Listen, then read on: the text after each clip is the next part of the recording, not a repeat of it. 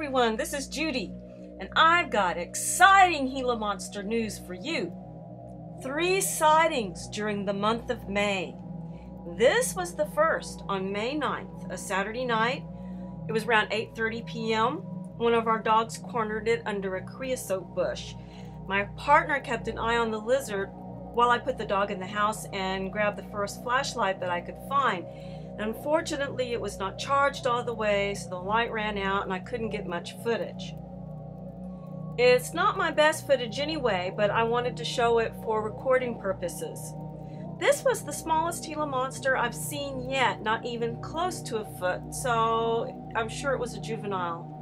This makes perfect sense, however, because my neighbor saw a baby Gila monster crossing the road around twilight on May 15th, exactly 1 week later. Now, unfortunately, she didn't have her camera with her, but she did on May 11th when she sighted Viva, the Gila monster I filmed last year on August 21st, 2008. Viva is the star of my video entitled Viva the Night for Gila monster lovers. After comparing the May 11th photo with my photos and video from last year, her distinct markings are evident, and I'm 100% sure it's Viva. The coloration is different in these photos because of the lighting. The top photo was shot at night under artificial light, and the bottom one was shot in morning sunlight, but it's definitely the same markings. So did Viva have babies? It's a good possibility. At the end of my video, I said that I hope to see her again, and we did. These are a few clips from her initial appearance last year.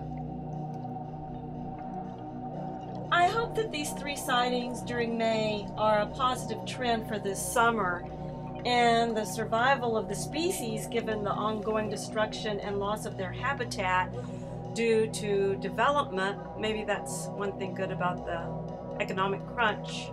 Houses stop going up, so more room for Gila monsters. But anyway, here's to Viva and all Gila monsters in the Sonoran Desert of Arizona. May they live long and prosper.